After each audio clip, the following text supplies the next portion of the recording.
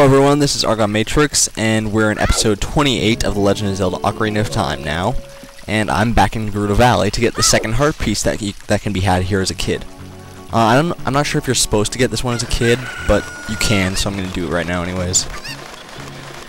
While I'm doing this stuff that I'm doing in this episode, I have a few things to talk about. First of which, I just thought you might be interested to know that, okay, today is April 29th, right? It's 7 o'clock p.m. right now, so normally I would have just gotten home from school like a few hours ago, but instead I got home from school over 24 hours ago. Why is that? Because we had a snow day today. Yeah, really, a snow day. Oh, there's the heart piece, by the way. So that's 3 so far. So yeah, anyways, snow day in April, late April, almost early May. Really, I have no comment as to how on earth that could ever happen anywhere but Canada. So I guess that's just the Canadian lifestyle. Maybe I should get used to it. Hell, I've been living here all my life. I don't know why I'm not used to it by now. Okay, next thing.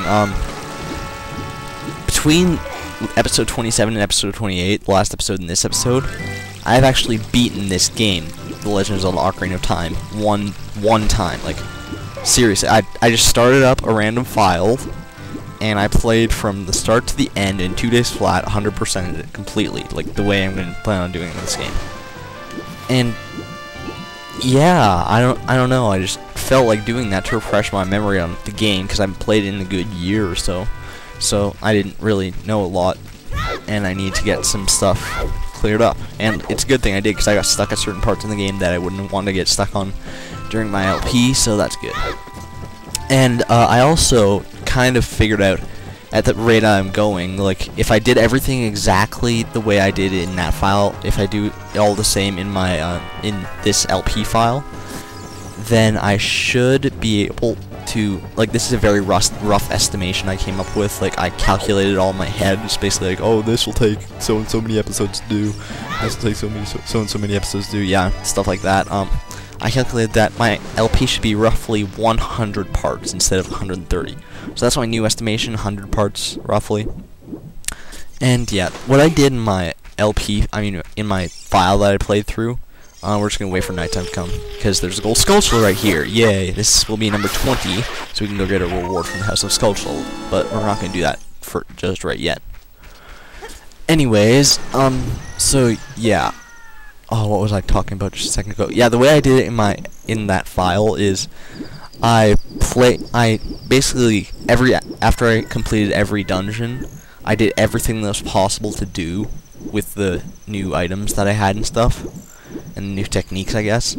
And yeah, and then basically after the first few dungeons, I just kept going with the story, and it didn't really take all that long at all.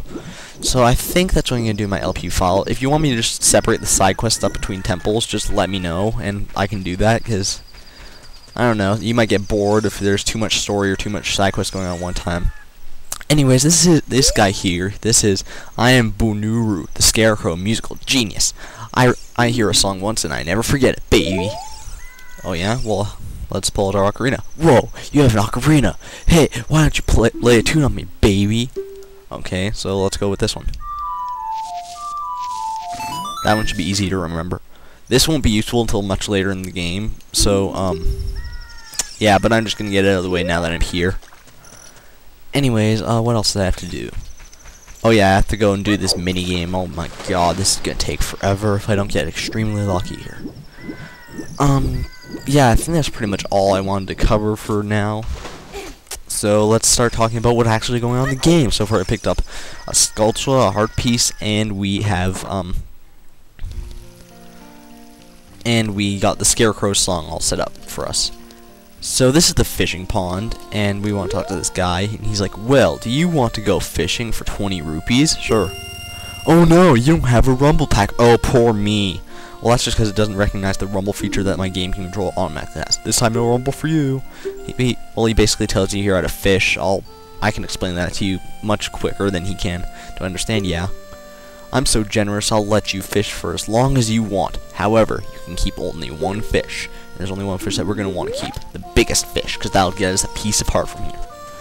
So anyways, oh yeah, on Piece of Hearts, when I did my, like, full game run through, I found that before the next dungeon I can get 10 heart containers exactly, which would be actually pretty good.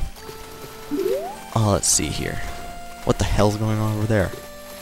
Is that fish like splashing out of the water? I don't know. Well, anyways, you can press B to cast out your line, and you pull and you reel it in with A. You can hold R at the same time as A if you want. Just to, oh my goodness, what the hell? Yeah, and to reel a fish in, you hold A and pull the control stick back, or like hold down the control stick. And you want to catch like a 10 or 11 pound fish. And I can tell you right now, this isn't it. This is like 2 pounds or something. Yeah, it's about 2 pounds. Do I want to keep it? No. But yeah, basically, that's how you have to get a piece of heart from here. So this can be very tedious and take a very long time. I might just cut it at some point here. I don't know. If I get really lucky, and this might be the guy, actually, I can't really tell. But, oh my goodness. Let's see if I get really lucky here. Come on, let me do this. Let me get as lucky as I did in the bomb bowling alley. Holy crap, this guy's actually big. Is this really the guy? Could I possibly be so lucky to get this within like 2-3 minutes of just getting here? I couldn't possibly be that lucky now, could I? What? Wow, this is a real lunger. Let's see, it weighs 10 pounds. Oh my god. I got it on my second fish. Yes, I want to keep it. I was about to explain too that the big fish is usually like right in the middle of the pond. At least it has been for me pretty much every time. So yeah, once you've gotten the 10 or 11 pounder, it was an 11 pounder in my other file, but I'll settle for 10 pounds easy. You want to go over here and talk to this guy, and he's like, "What do you want?" Well, can't you be a little bit nicer in phrasing that? Whatever. Let's talk about something. Whatever. Wait, my fish. Whoa! Whoa, dude, I'm Funky Kong. This fish is huge. It looks like a new record. Let's see, it weighs at least 10 pounds. Seriously. Okay, here's your prize. And that's a piece of heart. Completing another heart container, putting us up to 9 hearts. Hey, yeah, I have to return the rod. I always forget to do that. Like, I always come here, get him to weigh my fish, get my reward, and then try to leave. But no, I have to tell him I want to quit. Well, yeah. Hopefully we won't have to ever come back here again, but I'm telling you right now that you will. Trust me. Okay, so there's only one other thing that I wanted to try, at least. Oh, by the way, I didn't explain this, but if you hold B down while you're swimming, you'll go a little bit faster. It's not really noticeable too much, but it's kind of useful. Anyways, yeah, there's one more thing I want to do, like one maybe not so quick thing that I want to do before moving on with the story. Yeah, I know you want me to get on with the story. This is like 10 parts later than most people start getting on with the story. I'm a completionist like that. I want to make sure I get everything done as soon as I possibly freaking can. So anyways, we're going to go back to Castletown, actually. And we are going to attempt the treasure chest game. I know that there is an item later on in the game that you get, like, much later on in the game, that allows you to basically cheat at the treasure chest game and get it on your first try regardless of whatever. But I kind of like to do it legitimately. Like, after a long time, I actually did it in my run-through file, which I've never done before. I always just waited until I got that certain item. But now, after doing that, I kind of want to try it in my LP file too. I might just dedicate a whole episode to that, or at least a fast-forward segment to the next episode to that. Because, I don't know, it can take a while unless I get extremely lucky, like I just did with, like, oh my god. I'm having so much luck in this LP.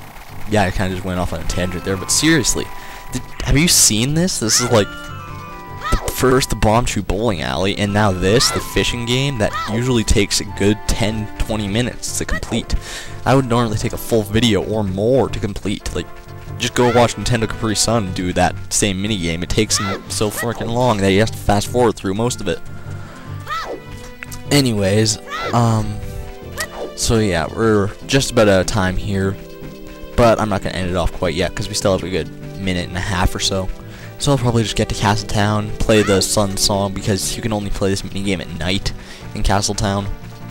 And then we'll probably start it in the next episode. I'll basically explain how it goes, and if it takes too long, I'll fast forward it or cut it or something. I'll do whatever I can, but hopefully I'll get lucky with like I have with these past few minigames. Anyway, sorry for this episode basically just be me explaining a bunch of stuff. I know that's kind of boring for you to listen to. I might as well play the Sun Song now. Yeah, and I have one more thing that I'm going to want to talk about, but that'll be... I guess that I'll do that while I'm playing through the treasure chest minigame late, like in the next episode. So yeah. I guess that's it for this very boring and bland episode. Well, it wasn't too boring. We got a lot of progress done, so that's always good. Anyways, thanks for watching. If you tolerated this episode until the very end, I commend you on that. You deserve a cookie. This is Argon Matrix signing out. Thank you, and good night.